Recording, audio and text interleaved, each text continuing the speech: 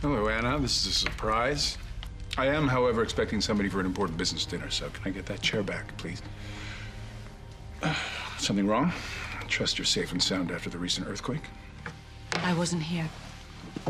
Andre and I spent a few days in Brussels. Oh.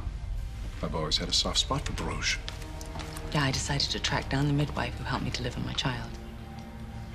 Any success? Unfortunately, she passed away last year. But her daughter was able to supply me with a lot of information. Why the hell did you lie to me? The midwife kept detailed records. I gave birth to a boy. It was Faison's son. No, that can't be right because the child I saw was a baby girl. It's not true. I saw the record myself. It listed the name that I had chosen as an alias.